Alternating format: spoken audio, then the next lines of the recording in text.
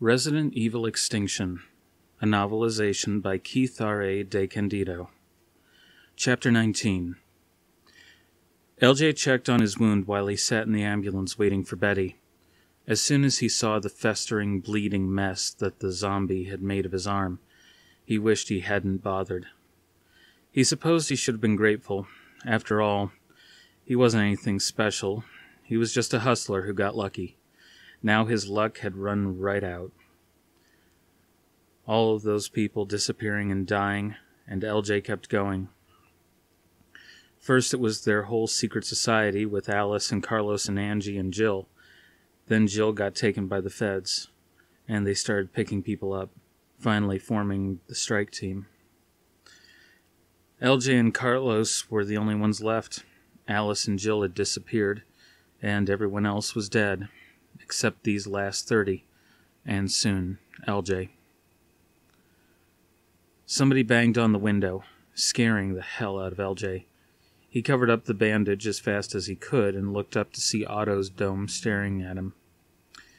A goofy grin on his face, Otto asked, "How's it going?" "What?" "The date." LJ rolled his eyes. "Get lost. Does everyone have to know my business? Can't a man get some privacy?" "That was a joke, right? There's 30 of us, LJ. Privacy left the building a few months ago." "Yeah, well that just means I gotta take it where I can get it. Now move it." "So I guess I can't watch." "Don't you got young'uns to take care of?" "Chase is keeping an eye on him." "Yeah, another blow for modern youth. Will you move it?" Otto chuckled. Yeah, have fun, and don't catch any diseases." As Otto left, LJ felt his face fall. He hadn't even thought of that. Betty was the finest booty call he'd had in a long time. But what if you could transmit the T-virus through sex? That would suck something serious.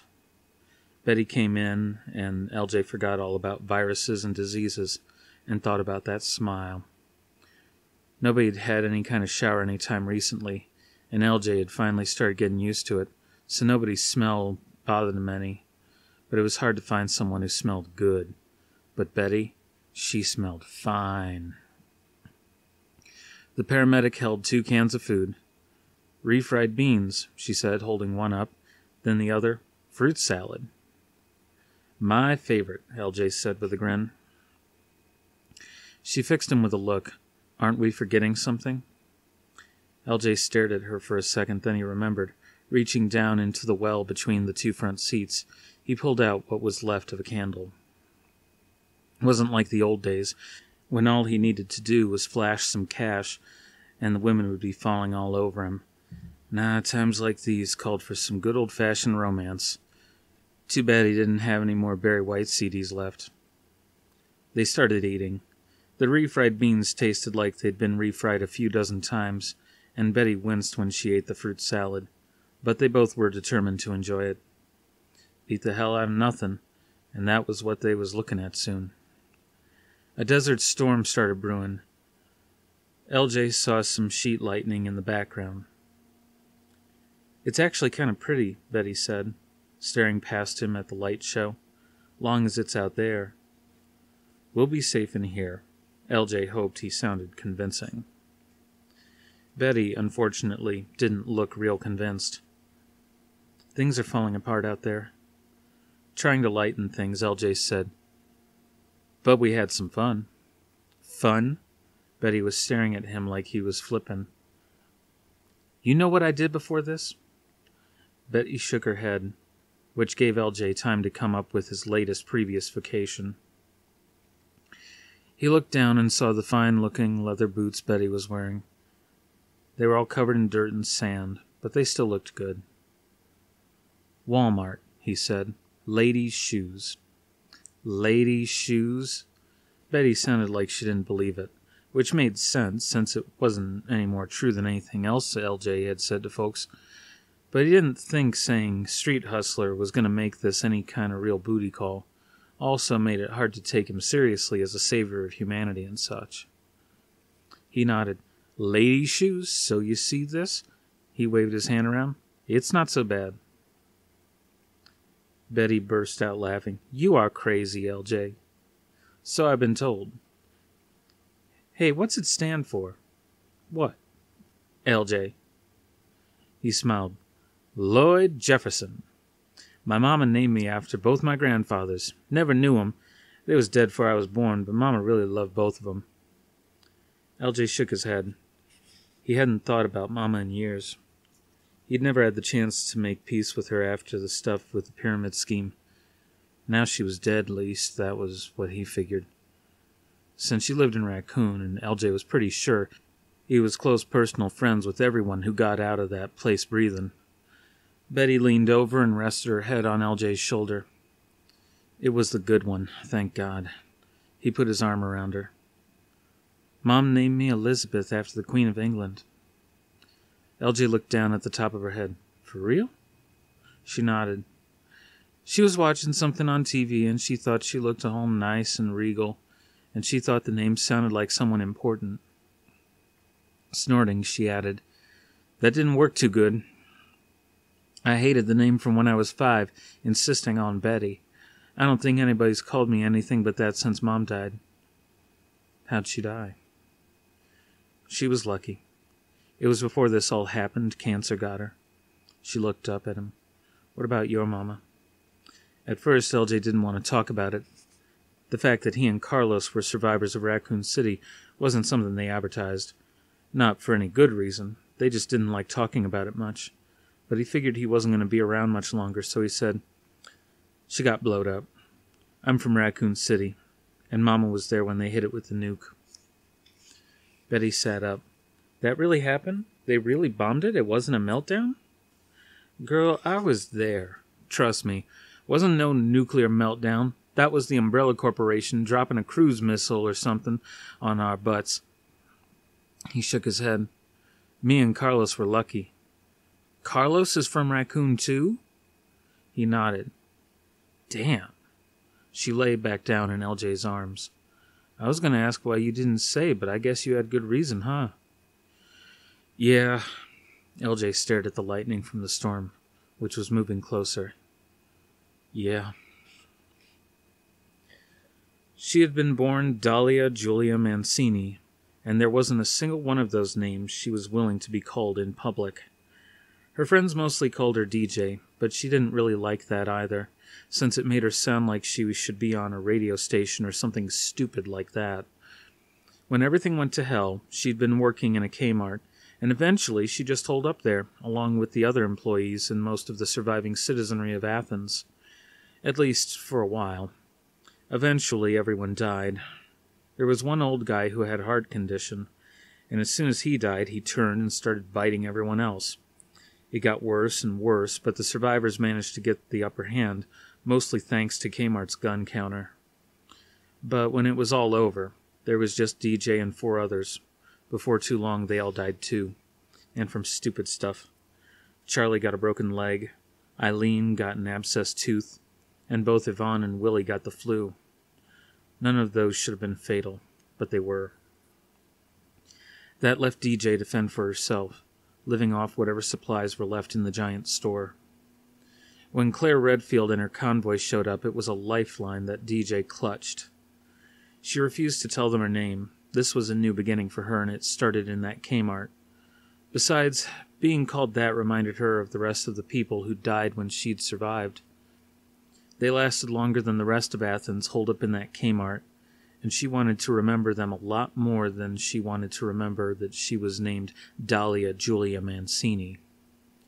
So when LJ started calling her Kmart, she decided to respond to that only. Now she woke up in the front seat of the Hummer. Something was scratching the roof. Clamoring quietly across the front seat. Claire was still asleep in the back. Kmart slowly opened the door and peered up onto the roof. Nothing. Letting out a breath she hadn't even realized she'd been holding, Kmart started to climb back into the car when something landed on the roof, almost causing her to fall out of the Hummer. Trying to get her heartbeat under control, she saw that it was a crow. But it didn't look like any crow Kmart had seen, and she'd seen plenty. There was something in its eyes, something deadly. Or maybe it was just the poor light. Instinctively, she shooed the crow away, and it flew off into the pre-dawn sky. It went past a half-buried car that Kmart didn't remember seeing there before. It probably had been all buried before, but the storm last night had been pretty fierce and windy, and that probably unearthed the vehicle. That wasn't what concerned Kmart, though. She was a lot more worried about where the crow was going. It flew and landed on the motel, right alongside several hundred other crows. It wasn't a trick of the early morning light. They all had crazy eyes, almost milky white, like the zombies. Kmart had lived with watching the world go to hell. She'd watched all her friends and family die, many of them for really stupid reasons. She'd been menaced and almost killed by zombies, and she never cried or screamed, not once. At the sight of hundreds of demonic crows, she screamed. She clambered back into the Hummer. Claire was rousing. "Claire, I think we have a problem," she said, pointing at the motel roof. Claire followed her finger and looked at the crows. "What the hell?" she muttered. Then she reached forward and grabbed the PRC. "Carlos?" "I see it." Carlos's voice sounded calm as always. LJ's much less calm voice came over the PRC speakers. "What the hell?" Kmart asked, "What's wrong with their eyes?" Frowning, Claire said, "They've been feeding on infected flesh would be my guess." Carlos said, "Everyone stay in the trucks." Kmart looked up. More and more crows were arriving, perching on the motel sign, the unburied car, and anywhere else they felt like it. One or two even landed on the sentinels. Now Chase came on the PRC. "What's going on?" Sounding frustrated, Claire said, "Everyone just stay in your trucks. Roll up your windows and keep quiet." The crows kept coming. It reminded Kmart of a documentary she saw on the fairy penguins in Australia that all come in out of the ocean at sunset. The penguins just kept piling out of the water in waves, no pun intended. And that's what the crows were doing. More and more kept coming, taking up every available surface. Another documentary came back to her, and she said to Claire, "They're territorial. We just have to stay calm and keep quiet." "How do you know that?" Kmart shrugged. "Saw it on the Discovery Channel." Claire snorted. "I hope they know that." Then she grabbed the PRC. "Everyone stay calm, keep quiet, and don't move. If we're lucky, they'll get bored and move on." LJ said, "Yeah, and if we ain't lucky, we're in a damn Alfred Hitchcock movie." Otto added, "Claire, you look a little like Tippi Hedren. Actually, in fact," when Otto's pause went on a bit too long, Claire said, "Otto?" Whispering into the PRC, Otto said, "We got one on the hood." Looking over, Kmart saw that one crow had indeed landed on the school bus's hood. It seemed fascinated by the crack in the windshield, a lot more than it was with the wire mesh that protected the bus. Again, Otto's whisper came over the radio. "Everyone stay still and quiet." More crows started flying to the bus hood. "Damn it," Claire said. She clambered all the way into the front, settling into the driver's seat. Kmart sat next to her and tried very hard not to panic. Then, for the second time in 5 minutes, a loud noise made her jump out of her skin. This time it came over the radio, and it sounded like a can clanking to the floor of a school bus. A little kid's voice, Kmart couldn't tell who it was, said, "Sorry," in a whisper over the PRC. But that was quickly drowned out by the crows on the bus hood cawing. And then all the other crows cawed back in unison in response. "We are so screwed," Kmart said, even as the crows started to fly into the air and circle the camp. Claire was turning the Hummer's engine over. "Fire them up, let's get out of here." All the other vehicles sprang to life. Chase started the Unco truck. Either Betty or LJ started the ambulance. Mikey fired up the news truck.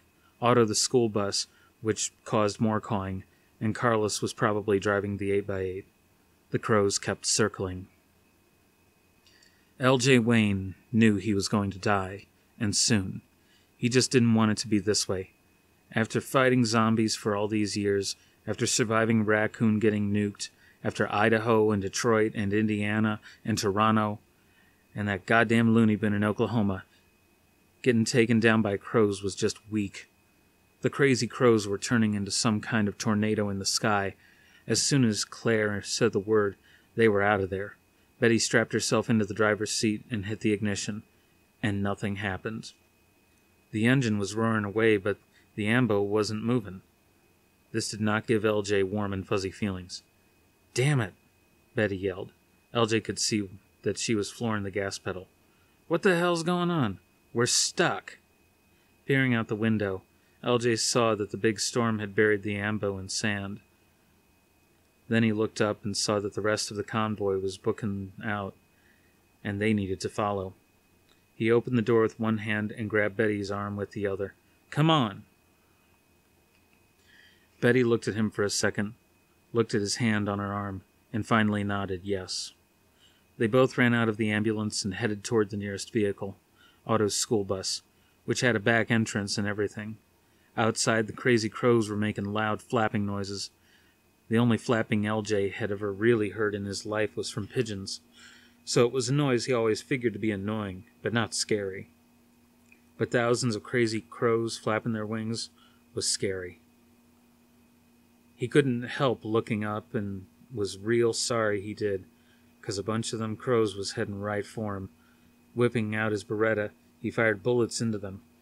Betty did the same next to him, but it was like shooting into a pond. Even if they had hit one or two of them birds, there was still hundreds of them others.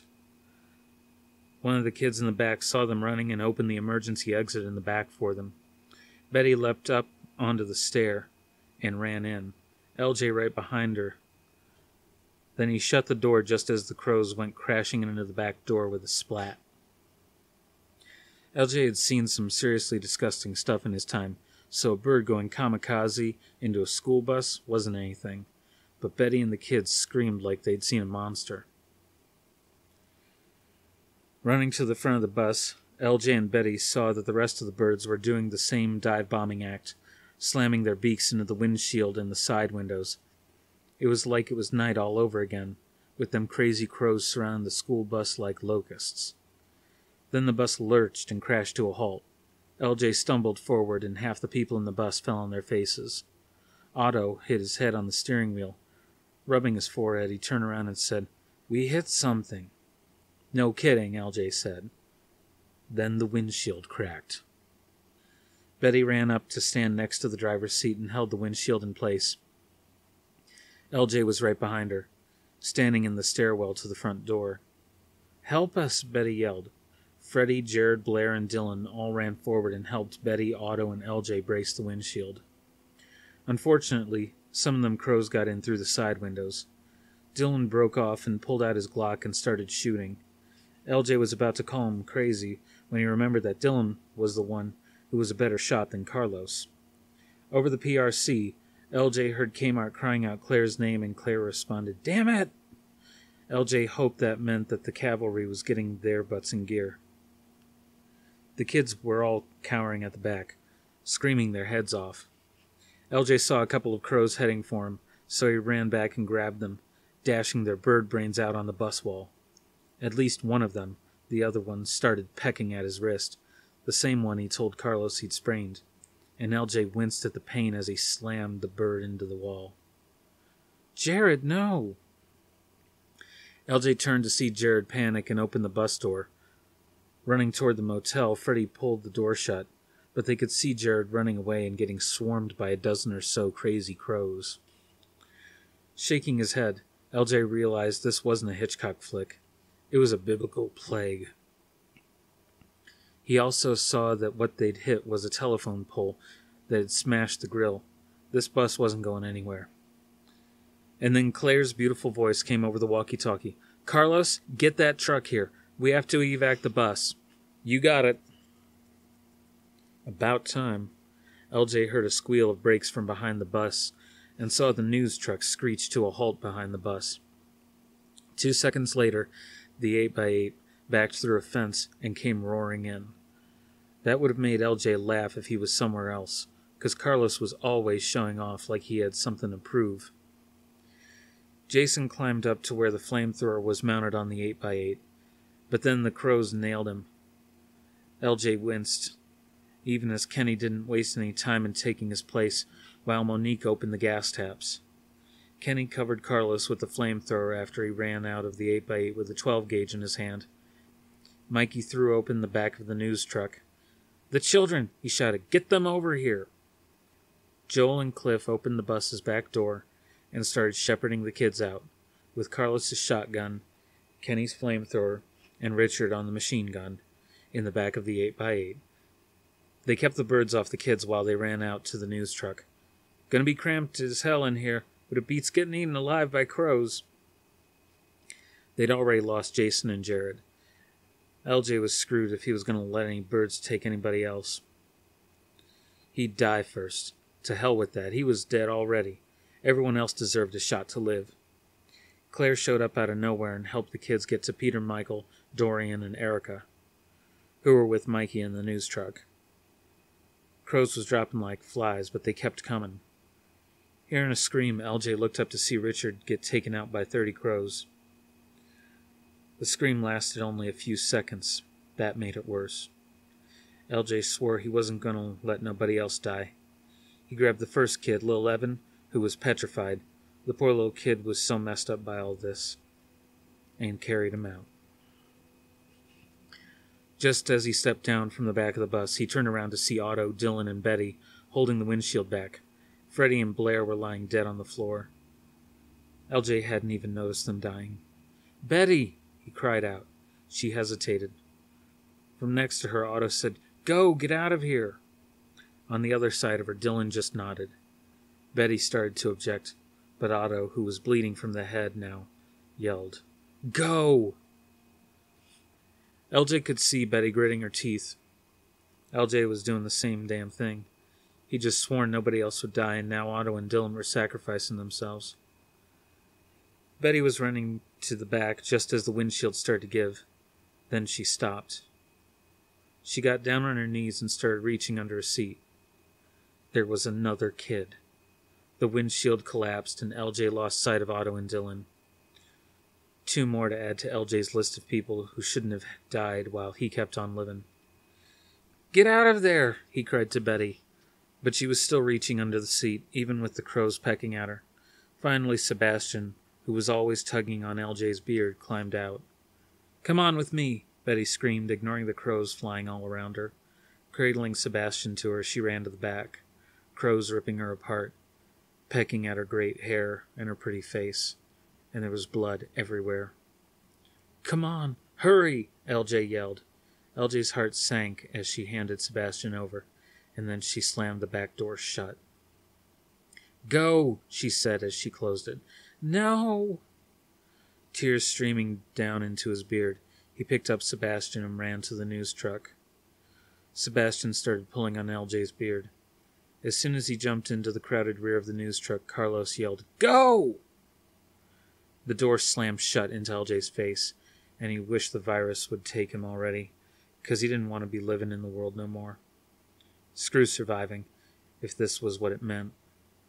The kids all safe, Carlos ran to the 8x8, even as the crows, those that weren't trapped in the bus by Betty's heroism, descended upon Kenny, who was already bloody and battered and still firing the flamethrower. Monique lay dead and bloody next to him.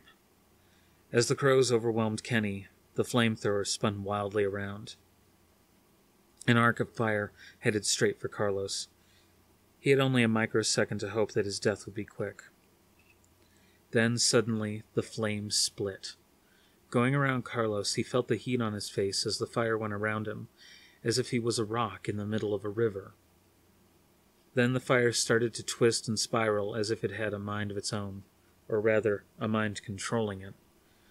Looking around, Carlos caught sight of the one person he knew who could do this sort of thing. Alice. She stood about 20 feet away, a bunch of saddlebags and weapons at her feet, her arms at her sides, and her blue eyes were fluttering back and forth like crazy. The fire split off several more times, each tendril of flame of greater intensity than the original shot from the flamethrower that almost killed Carlos, each shot straight at one of the crows. Soon the sky was ablaze, literally. Strangled caws of dying crows filled the air as they all caught fire and fell to the ground, scorched and dead. Carlos held up his arms to protect his face from being singed by the ones that fell a little too close. Seconds later, it was over. Otto, Betty, Freddie, Dylan, Jared, Blair, Kenny, Monique, Jason, and Richard were all dead. The school bus was damaged, probably beyond their ability to repair, but the crows were gone too, thanks to Alice. Her eyes normal now, she walked over to him with that damn smirk on her face. "You miss me?" Carlos shook his head as he stared at the woman he hadn't seen since Detroit. "Well, I'll say one thing for you. You still know how to make an entrance." The smirk blossomed into a full smile. Then she fell over and Carlos reached out to catch her. Her eyes were fluttering again, but this time it was behind closed lids. The effort of saving the lives of those few who had survived had done her in. He shook his head and snorted a bitter laugh. "Welcome back, Alice." Chapter 20. Another spike in alpha and beta waves detected.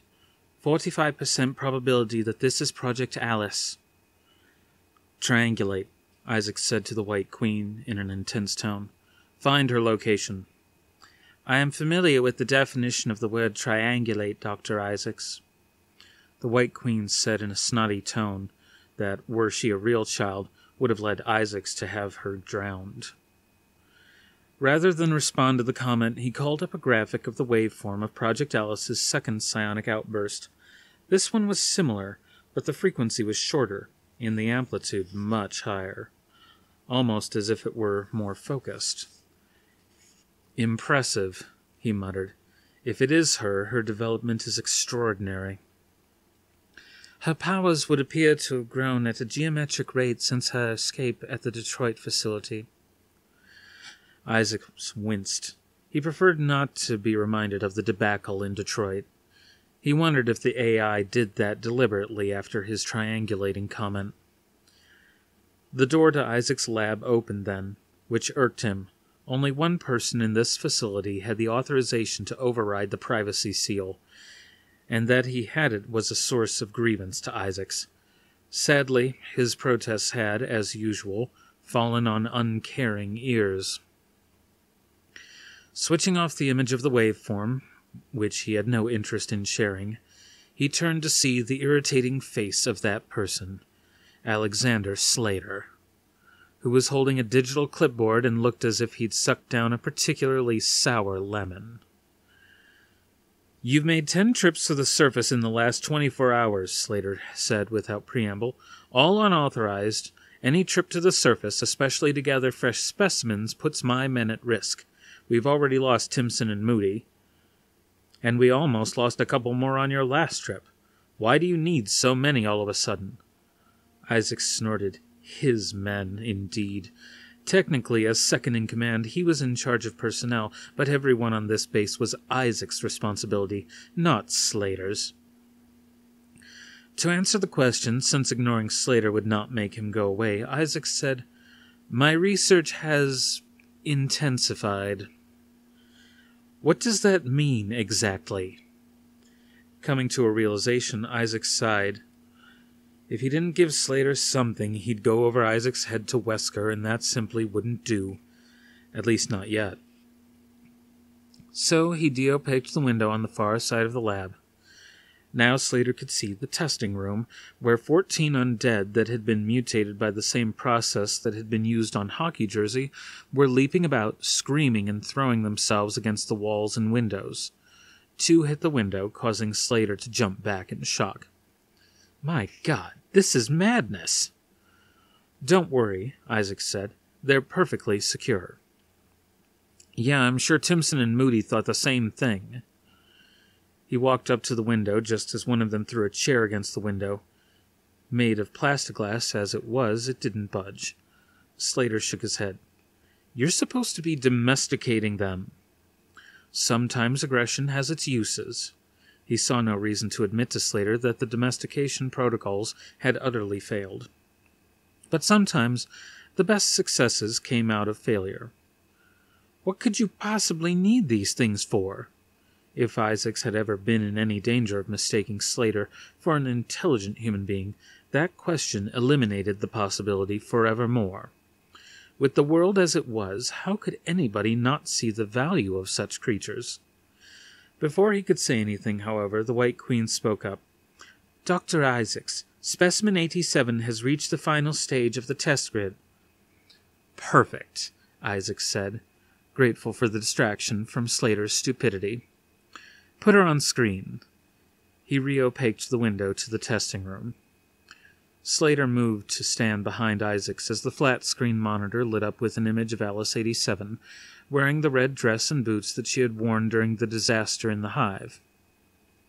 Walking down the recreation of the Raccoon City Hospital, she pushed a gurney down a corridor and watched as the tripwire sliced the gurney in half.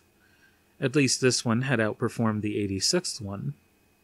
Then she sidestepped the mine, avoiding being shredded by it, which put her ahead of 85 as well. Alice 87 proceeded toward the front door cautiously, as if expecting more trouble. That was a wise thought on her part, as what would have been the door to the street opened to reveal Hockey Jersey, who screamed and leapt at Alice 87, eviscerating her with his bare hands. Behind him, he heard Slater gasp and make a guttural noise. While Isaacs understood the reaction, one didn't often see someone tear apart a human body by hand. The ability of Hockey Jersey to do what he just did at the slightest provocation proved remarkable and thrilling. Did Slater truly have to ask what use these new improved undead would have? These weren't biohazards. These were soldiers. Soldiers who would fight in Isaac's army. Is Chairman Wesker even aware of this? Another point against Slater, since the answer should have been blindingly obvious. He knows what he needs to know. Or what you choose to tell him. You've overstepped your bounds. This is sedition. Isaacs was unconcerned. True, Umbrella had become its own nation, for all intents and purposes, so the word sedition could apply, but he didn't acknowledge Slater's authority to charge him with such a crime. My research here will change the face of everything. Everything! Slater looked at the flat screen, then at the opaqued window, then at Isaacs. He shook his head and started to leave. "If you pick a side," Isaacs said to his retreating form, "be sure it's the right one." That stopped Slater in his tracks. After a second, he recovered and left the lab. Isaacs went back to work. He would take care of Slater in due course.